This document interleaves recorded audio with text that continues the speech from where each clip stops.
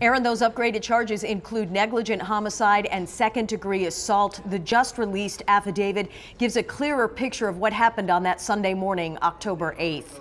Investigators allege Michael Ricci was riding with a group from Danvers, Mass. Up to the New England Dragway in Epping.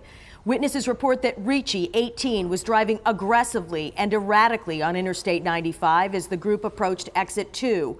3 of them missed the exit.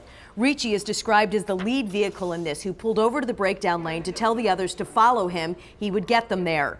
2 vehicles allegedly went with Ricci northbound when Ricci's Mercedes pulled into a highway crossover marked as closed to unauthorized traffic. The group made a U-turn. Witnesses say Ricci was going very fast. The Mercedes collided with the Harley-Davidson that Louis Remigio was riding. The veteran Somerville, Massachusetts police officer died from his injuries. The court papers also say that Ricci declined to take a field sobriety test and to speak with New Hampshire State Police.